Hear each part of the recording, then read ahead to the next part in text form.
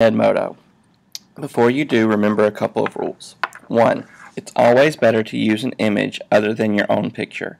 You don't want people to have the ability to track you down or see what you look like on the internet. 2nd, remember this is an educational website, so keep your pictures related to education.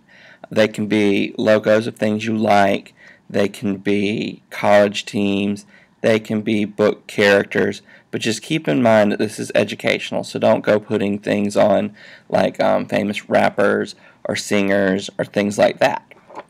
Now, when you've decided what you want your picture to be, go and search for Google. Remember, you have the address bar and the search bar. You want to use the search bar. So I'm going to look up something that I like. Remember I said logos and sports things are fine, so I'm going to look up my favorite team. Now when I search in Google, notice I've went to the normal page, but I'm looking for pictures, so I'm going to click on images at the side. This will bring up plenty of images to look through, and I can cycle through and look for pictures and find one that I like. When I click on the picture, it'll look like this. What you want to do is right click on the picture so you get the drop down menu and click Save Image As. Now yours might be slightly different. I might say Save Picture As, but it's still the same. When you save Picture As, it should default to the photo folder. If it doesn't, you want to click on it so that it does, and make sure you save your image there. Also note what your image's name is. Now once I have my image, I'm going to go to the address bar this time and go back to Edmodo.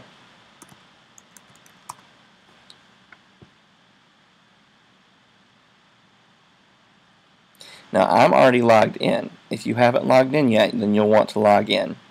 When you're in, you go up to the account over here at the top right and you click the arrow and then you click Settings.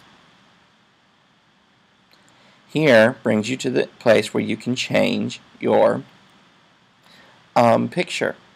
Now Edmodo has plenty of pictures to choose from here, but what you want to do is choose File because we've picked one from Google. Now again, it should go straight to the Photos folder, but if it doesn't, you want to click that. Then find the picture that you saved.